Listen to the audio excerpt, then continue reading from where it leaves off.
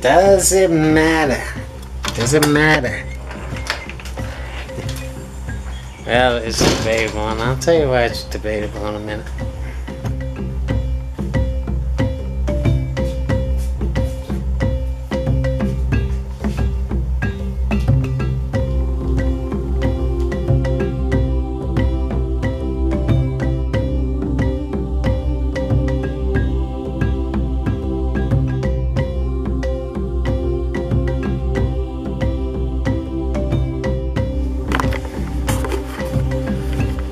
Some of the greatest pool players in the world had the very worst alignments in pool history. What matters is that you have a straight stroke, okay? That's what matters the most. Willie Hoppe, probably in the top 5 greatest pool players ever, had a terrible alignment. He had that sidearm stroke from playing when he was a kid. Keith McCready, everybody knows he's got that sidearm stroke. That's not a good alignment. Ralph Greenleaf, when he was sober, I mean, he was beating Willie Mosconi. You can't argue with Ralph Greenleaf's record. Problem was, he was never sober. Flawed alignment today would include Shane Van Bonen, Francisco Bustamante, and the great Efren Reyes. So, I mean, you know, you can be militant about this and you know, and insist that you have to have a perfect alignment to play great pool, and that is not the fact. What matters is that you have a great stroke, a straight, great stroke. So these guys went on to become incredible monster pool players despite their bad alignment. But I can't recommend having a bad alignment and trying to consistently play great pool. The problem is we don't have the luxury of having a great pool instructor in back of us watching us when we first pick up a cue. So we just do it, you know, whatever way feels natural. And pool is not natural. So, what's it mean? That your forearm, your wrist, your shoulder, is all in line with your cue. Let me show you what I mean here.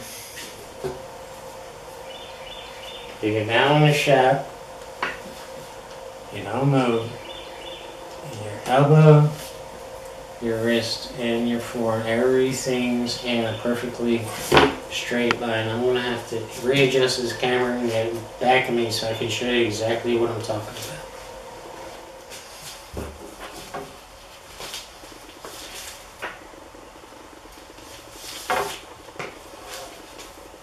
See, it's almost impossible for me to tell if this is right while I'm doing it. It wasn't. You see how my elbow was tucked in like that? It should be up like that. In a perfect straight line with my cue. This part of my wrist is flawed, and you'll see in the videos coming up. Your wrist and your elbow. This should be straight down at 90 degrees from the floor. Now most of the time I do that right, but at the end of the stroke I'm tucking in, although I have that corkscrew thing going on. That's a flaw. It should stay straight through the stroke. And other guys do this.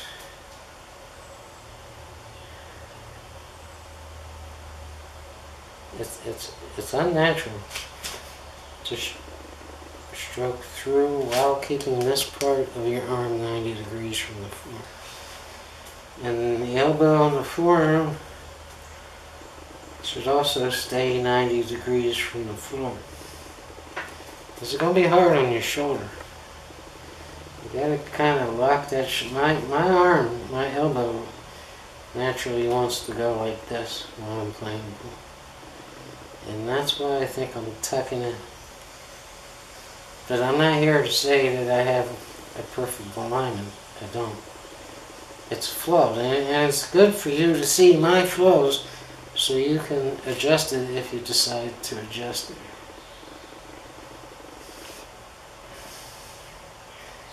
It's robotic.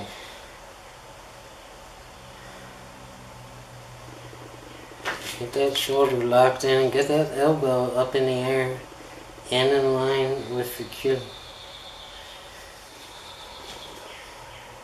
Just like that.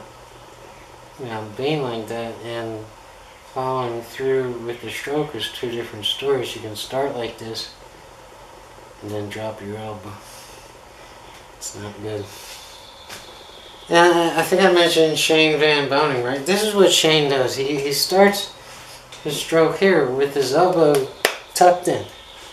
You know, going that way. Most of the time I have a chicken wing like that. Especially when I'm really down on the shot. Which is, you know, just another one of my flaws. The Shane starts like this, right? He does his warm-up strokes, and then he pauses at the cue ball. He comes back and pauses again. Okay? And then he pulls back a little bit more, and as he's pulling back, he's straightening his elbow up and shooting. That's a flawed alignment. But how the hell are you going to tell Shane Van Boening he's doing it wrong? This is the way he plays. And he's an incredible pool player. You can't deny that Shane Van Boening is an incredible pool player. So, should you adjust?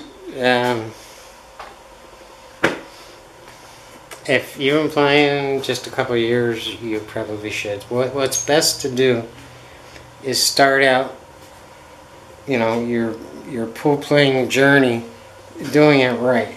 And that way you never have to adjust anything, and your chances of having a straight stroke are much better than someone that's doing it wrong.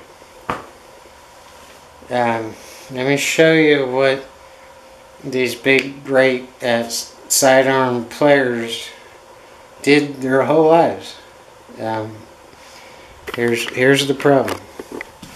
These guys started playing as little kids, and they could barely see the table. So their eyes were just reaching the top of the table. So naturally, you know, they don't have the luxury of shooting with their elbow up in the air like that. So they had to cock their arms sideways and just kind of reach at the shot. And what happens is they start getting good. So they never adjusted it, and as they grew through the years, they stayed with that sidearm stroke. Keith McCready mentions somewhere that he tried to adjust this later on, you know, in his career, and he couldn't do it. It was too ingrained. He had learned to shoot straight with that sidearm stroke. And the same thing with Ralph Greenleaf, Willie Hoppe. And that's just name 3 of many who had this problem. They were little kids, they couldn't reach the table, so they had to have a sidearm stroke. So as they grew up through the years, they stayed with that sidearm stroke. So another issue dealing with alignment is having a level head. So your eyes should be parallel with the table. You know, you don't want to head like this while you're shooting, because you're not going to get a good sight on the cue ball or the object. And you don't want it like this. You want it straight, your eyes parallel with the table. So that's number 1 in alignment. And then your shoulder, your elbow, your forearm, and your wrist should all be in line. And these will give you the best chances of developing a straight stroke, instead of saying, okay, my alignment's off, but despite that I developed a straight stroke. It's possible, obviously. It's just kind of the hard way to do it. You with me? It's a tough issue to explain.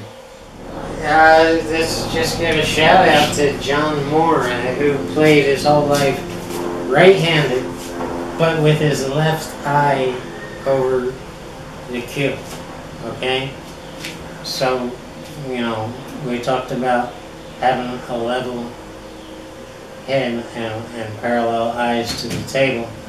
So, being he's right-handed and his cue was under his left eye, it would send his neck in an awkward position like that, and it screwed up his neck. He had serious neck problems. So he switched to playing left-handed. Top level pro, played his whole life right-handed, switched to playing left-handed, and plays just as good today as, if not better. He's winning right now. He's winning everything than he ever did. Try it out someday. Cheers, John. Peace, man. I was watching the videos that you're about to watch, and I didn't catch it until now. I was like, oh God, I gotta work on that. I mean, how can I make a video about alignment when my wrist is twisted? You know, that's a bit hypocritical.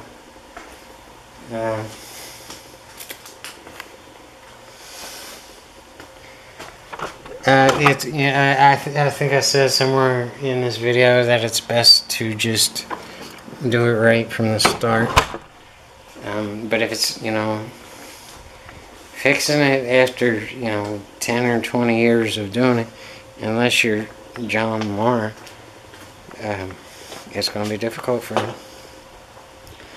Someone should have taught you this, but the people probably saw it while you were out there playing, but nobody stepped in and said, hey, bud, you're developing a really bad habit there.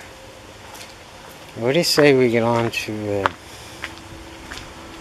these runouts, and I'll point out, I'll try to do it, and I don't want to cut the video, I don't want to pause it or anything. If I have to, I will.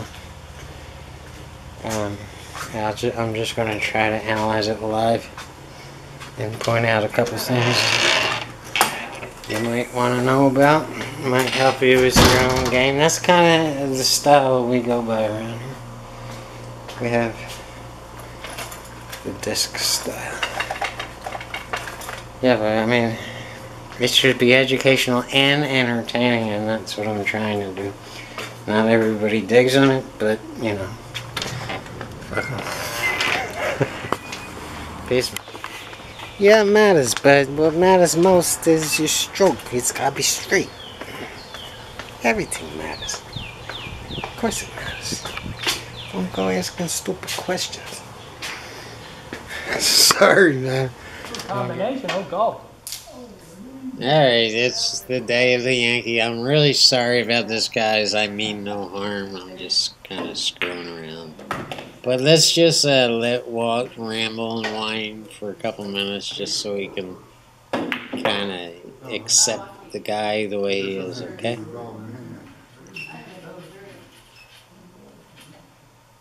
Well, if you don't hit your ball, you didn't hit. You gotta hit your ball, don't you? I can't hit it. Well, that ain't my problem. No, if you I didn't have hit the much 8 ball, room you to can't shoot hit that it. shot. I had to get by the Because you 15 before. You said you gotta hit the 8 ball. Hit my ball is. Took a hit chance the 8. on scratching there, but it came out Go ahead. alive. Do what? You gotta hit the 8 ball. What if I can't hit Taking this care ball? of downtown, now No, we're it ain't. transferring to uptown. You trying to steal And, yeah, well, you see what's going on here. All right, go ahead. Have to get by whatever ball make it that anyway. strike ball was. And so how do you play this 4 ball to get on the 8? We'll watch it. And, yeah, just shoot it in the side. People make that too hard, and they go further down table to shoot it in the corner. And there's Hit absolutely it. Hit it. no I'll give you good another chance. reason Go to ahead. do that. Do it. Your shot. Keep it simple. All in hand.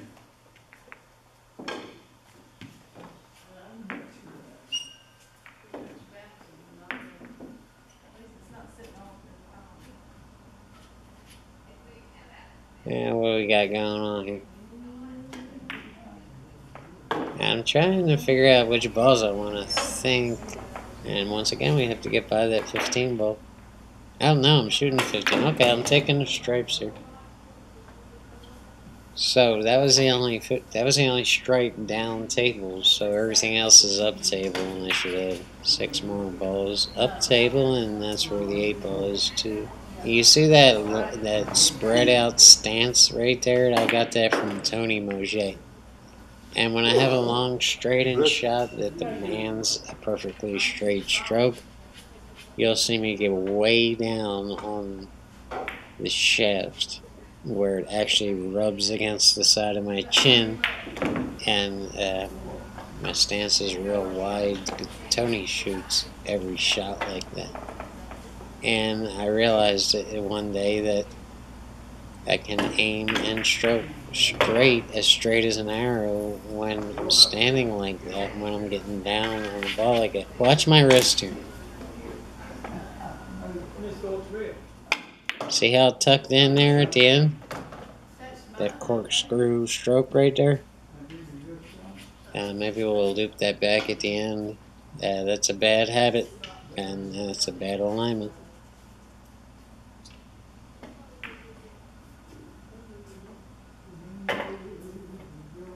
So I debated a little. See, I'm jacked up here. I debated a little bit on how to shoot this, but I figured the best way is just, I'm always stuck on the route. And this is the difference between me and, a great, really pro player. I'm always on the route, and they're always trying very hard not to get on the rail. So I actually think I'm better than a lot of the pros at shooting rail shots because they never get on the rail, and I'm always on the rail, so I've had more practice shooting off the rail. And I gotta work on that. Souths this time, and we have a bunch of problems here. Nah, I don't think that was a good shot right there. I don't have a whole lot. I gotta actually deflect the cue ball to make this 6 ball, so I don't hit that 4 ball right next to it. Yep, and I had to put a lot of left-hand English on that to deflect the cue ball around the 4. Not for me. And yeah, no matter where I got on the table, pretty much, I couldn't get wrong, so I just had to cinch that shot.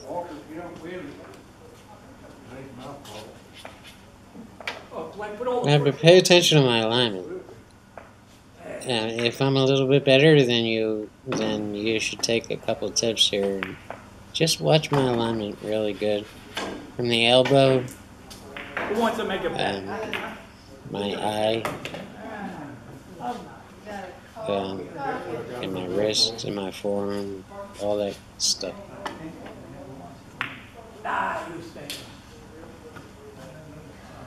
And I overshot. I shot that too hard. I went way too long there, and I just wanted to shoot that 7 ball in the side. And now I have a really thin cut. I had to super cut that ball right there. But it was a natural position because I had to put right hand and bottom English on the, so it was natural to get back on the 8.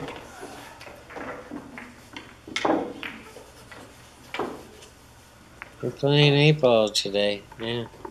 I heard that Wearing my grand old upper shirt. A good friend of mine who's no longer with us gave me that shirt when she went to Gatlinburg.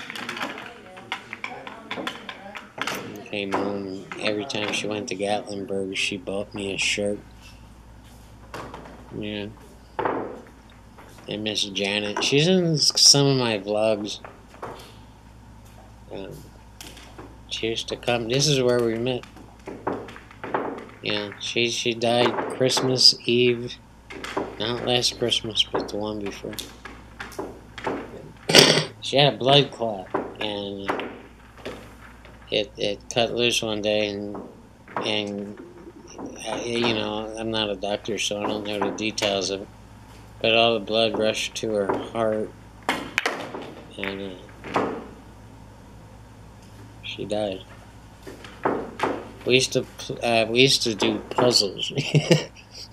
Yeah, 500. Yeah, you wouldn't think I'm be a puzzle person, but yeah, we used to sit at her house and get absolutely annihilated drunk and do puzzles. You ever do a puzzle while you're drunk? Well, that's what we did for entertainment. I miss Jen. She was a good friend. She was always thinking about me. You see that bracelet on my left hand wrist? That red one right there? She bought that from me. Yep, right there. It says, I promise not to smoke. Man, we're getting way off topic. I'm in a rambly mood. I'm in a good mood, but I'm rambly, like I just did a bunch of crackers.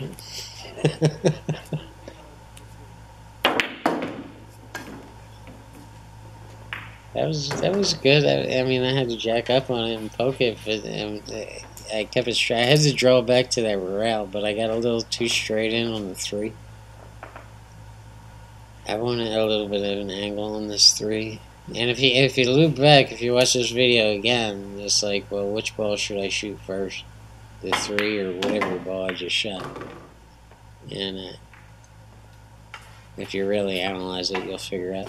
See, this 4 ball does pass by that 15 and does go in the corner. It's just a little bit iffy if I can get on the 1, and I actually hit the 1. And now I have to roll up. I have to put top on this ball because I have to go past, I think that's a 9 ball. I have to get down below that 9 ball to get a shot on the 8.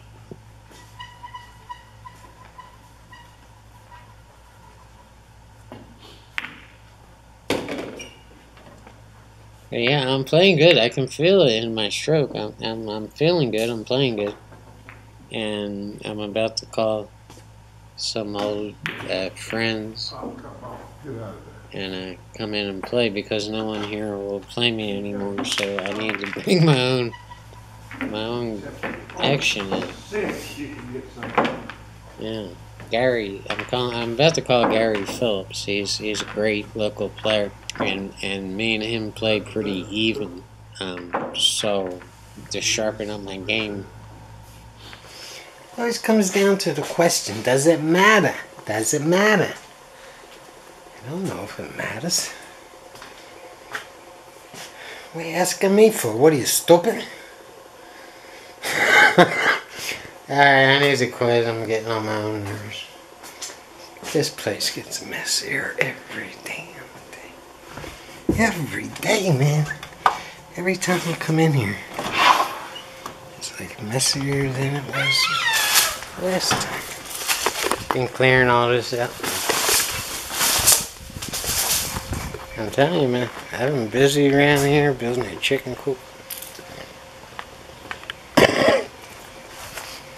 Y'all want to see my chicken coop? It's not really a chicken coop, it's for vegetables. Fruits and vegetables.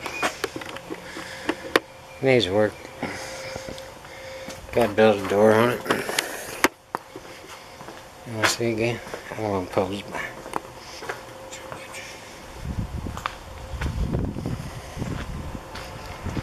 And nuts. Fruits and vegetables and nuts. I'm going to live off the land. Live healthy. I'm going to quit smoking too. Can't stop coughing.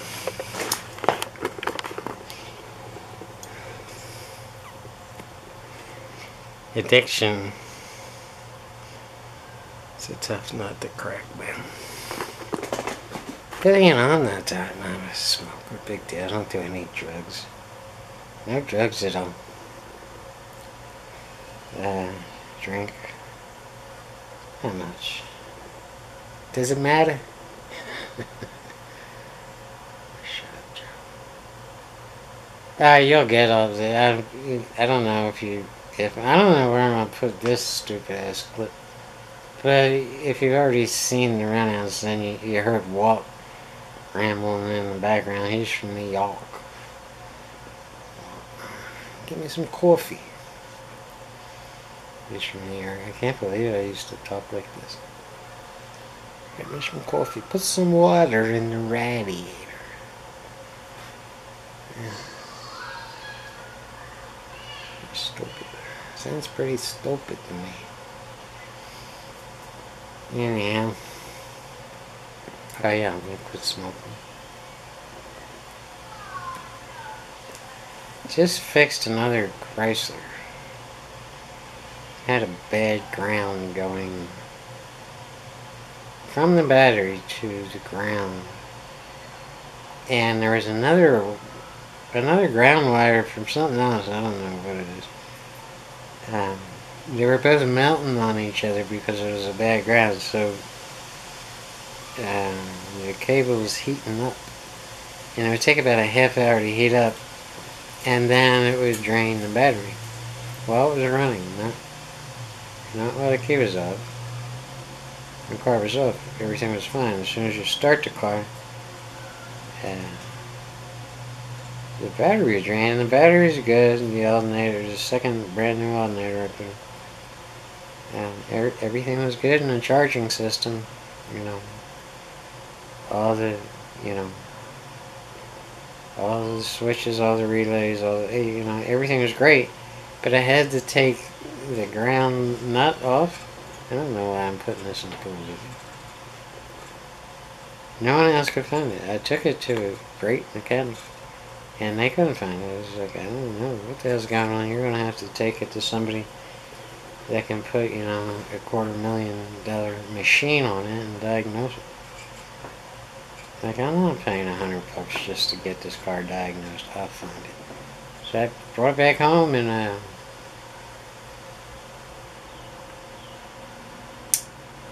started thinking maybe it's the starter solenoid. Everything else checks out fine.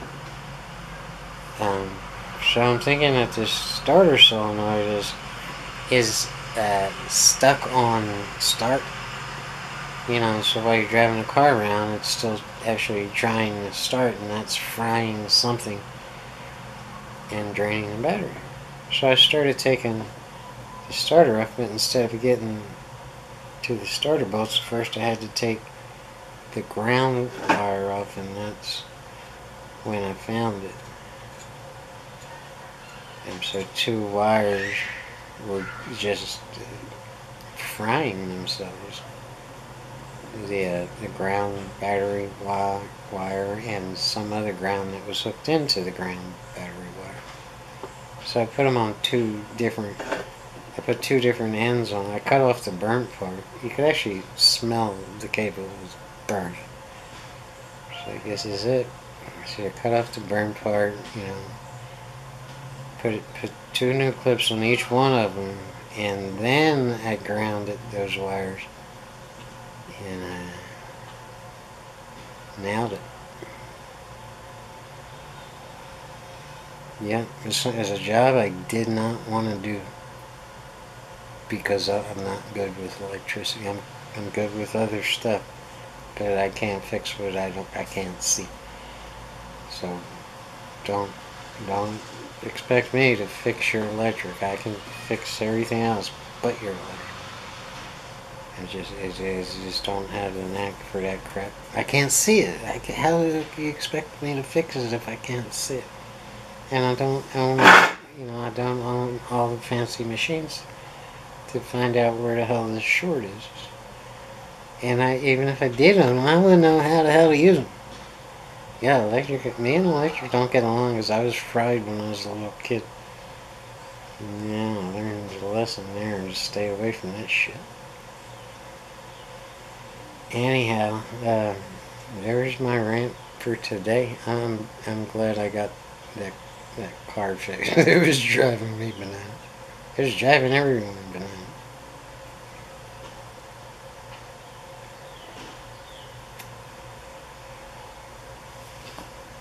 So what's next? I don't know, you know. I think, yeah, I'm at the point where there's like 500 videos in this playlist, and I think I've gone over every single topic in pool. And that's where I'm at. It's like, what can I offer that I haven't already offered? And that's a problem here, man. You know, I don't want to repeat myself.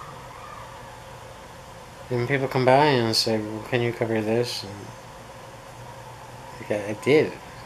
It's 6 months back there somewhere. You're going to have to search through that playlist. And, you know, this might be tooting my own horn, but if you really want to be a great pool player, you need to binge watch this playlist from the start to the finish. You will learn a lot about pool that you never even fathomed. That's my best advice, is just watch it all and practice it all. And what the hell, where do I go from here, you know?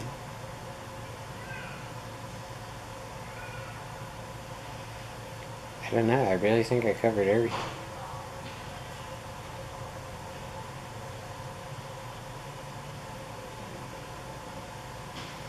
We need to make another documentary. That's where it's at.